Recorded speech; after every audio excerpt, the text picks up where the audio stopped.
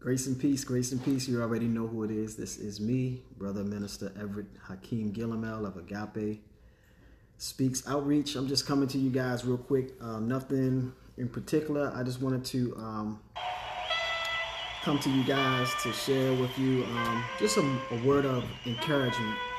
A word of encouragement, edification, exhortation.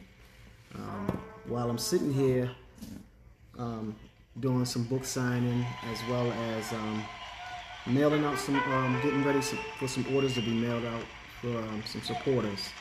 I want to just invite a few people in real quick. I'm not going to hold you guys long, so just give me a moment as I just invite a few people in.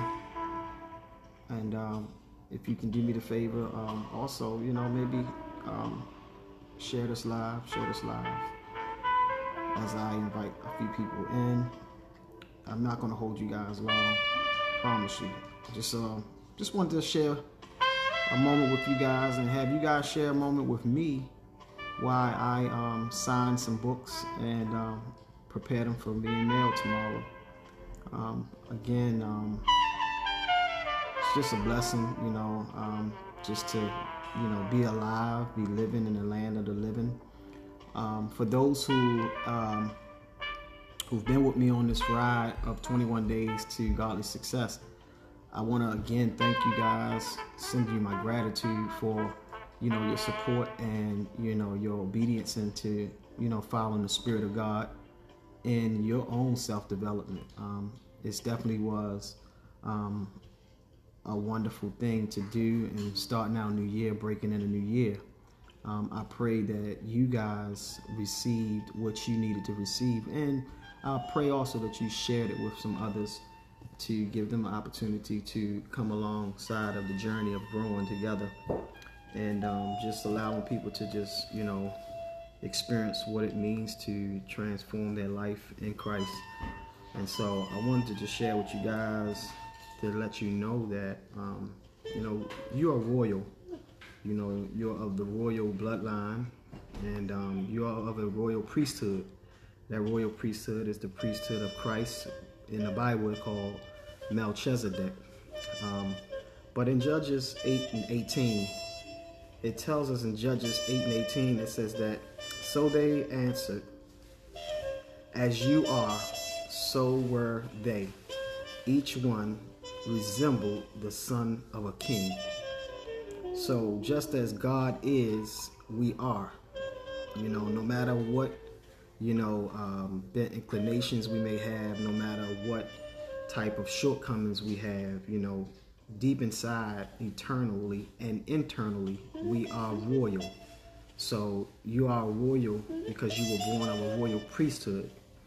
And just as in the book of Judges in 6, you know, it was an angel that told Gideon that he was to go out and that he was to save the Israelites.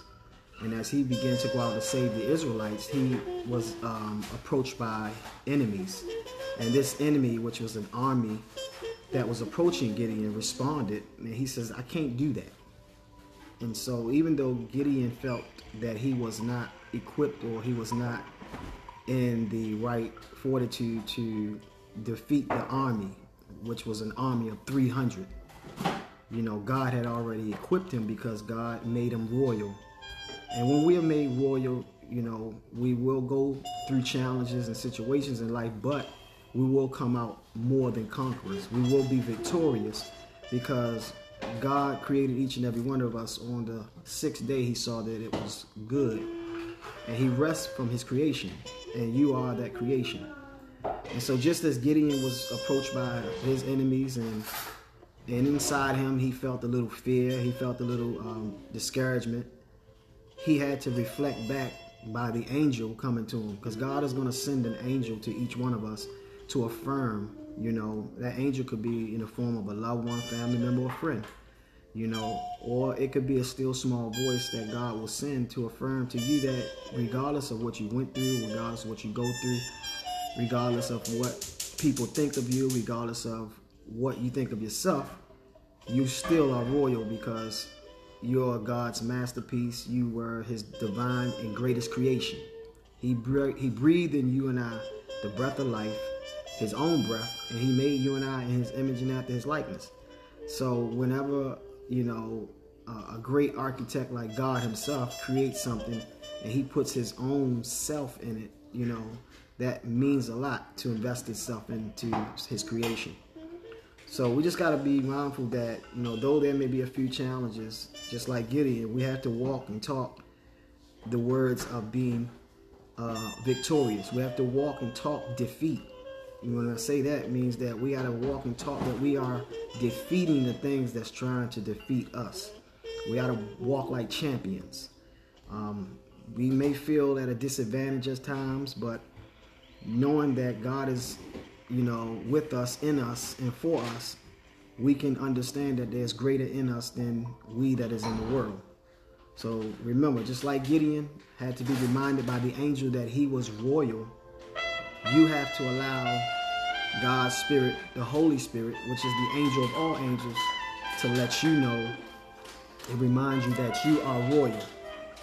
So just keep that in mind, you know, that you're no longer a slave, you're no longer defeated, you're no longer abnormal, you're no longer average. You are a unique expression of God himself. You are a divine creation. You are God's masterpiece. So just keep that in mind as you continue to grow and walk in the manner of whom God called you to walk in. As you imitate God on purpose eternally and every day, it will allow you to continue to grow. It will allow you to continue to think and grow godly rich. That you will be wealthy in spirit and in truth, and you'll be rich in peace. So this is what it's all about. So again, I just wanted to just encourage you guys as well as encourage myself.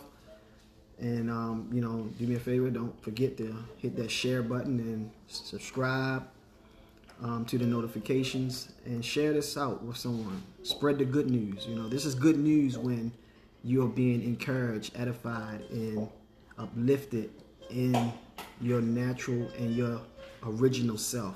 So that's good news. The resurrection is a fact. It's still here. And we are still living and moving in the Holy Spirit. So with that, I just wanted to share that with you guys as I continue to sign these books and prepare them to be shipped out tomorrow to those supporters. So don't forget, if you haven't gotten your book, you can send me your Cash App, and I'll get you your book out, mail it out to you, sign it and all. If you don't want to do that, you can also go to Amazon.com and you'll find it there. You type in the title and you can order it there. So again, thank you guys for going through the 21 days of 21 godly successful days. And be sure, for those who were a part of it, don't forget, those who were a part of it, who went through the whole 21 days with me, send me your email and I will give you a copy. I will give you a copy free of the 21-day journal. So that will be something wonderful and great you can do to reflect on what you were doing for those 21 days and continue it throughout the rest of the year, because it don't stop there. Remember, we're not creating a New Year's resolution, we're creating a new you resolution. So all right, if you have just coming on, definitely check out the recap, and don't forget, Miss Bird, don't forget, inbox me your email so I can send you your free copy of the 21-day journal. All right, peace and blessings. Shalom.